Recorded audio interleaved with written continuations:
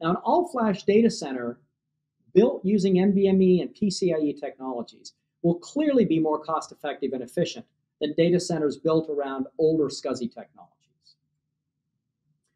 Well, one of the interesting technologies that NVMe enables is the rise of memory-driven infrastructure. So emerging persistent memory technologies provide another performance and cost tier that's between DRAM and NAND flash SSDs, giving customers additional flexibility in configuring the needed performance into their all-flash data centers very cost effectively.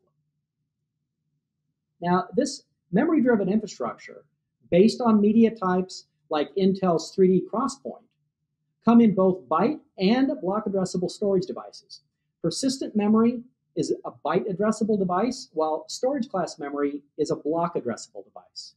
These devices deliver much better performance than NAND flash-based SSDs at a slightly higher price.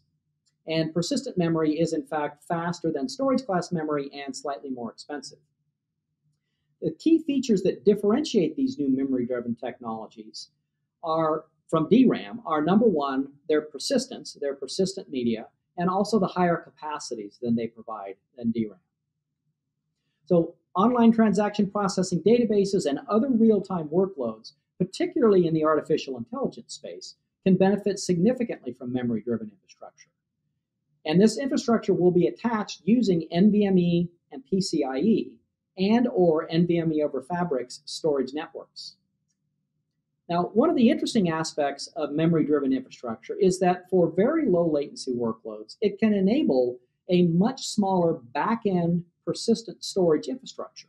That's because you need fewer devices to meet your IOPS, throughput, and other performance-related requirements. And that's a factor that can help drive costs even lower in the all-flash data center.